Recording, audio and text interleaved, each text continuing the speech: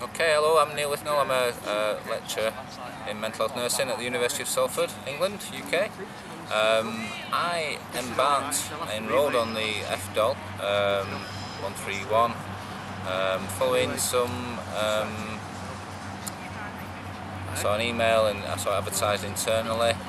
My role in the university is also a technology champion, so I wanted to use the experience of FDOL to try and hone in on some of the skills and try and expand on some of the skills in flexible distance and online learning. So I enrolled and I eagerly logged onto the site, and the site was very welcoming and I found it quite easy to navigate. I did some of the pre-work, and the other thing that interested me was PBL. I have got a background in teaching PBL and seen the benefits of PBL, so it seemed to tick a lot of boxes for me. When I first started, I was placed in a PBL group.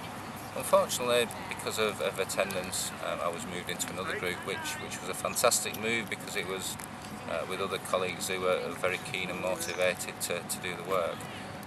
The beauty of FDOL is it is flexible, so you can choose when you engage in the activities. The group was interesting. It was colleagues from the University of Salford, but also from the Netherlands. And although a colleague was from Salford, I'd never met that colleague, so that was interesting. And the colleagues from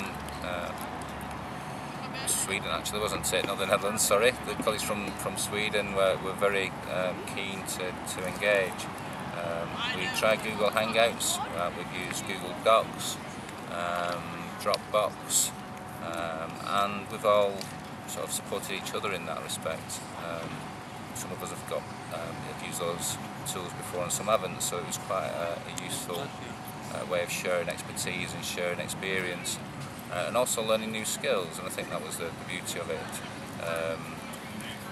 The support from the other colleagues in the PBL group was important because they kept you motivated, so if somebody posted something on the discussion board or somebody communicated, you wanted to communicate back, and that mutual support was useful.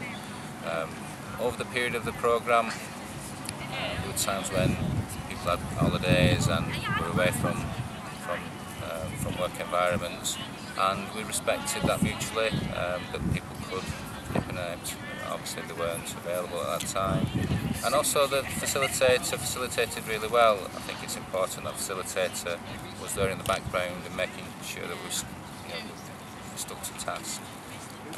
The FDOL, I learned an awful lot about flexible distance and online learning, met some new colleagues and feel better equipped for the future. I highly recommend it.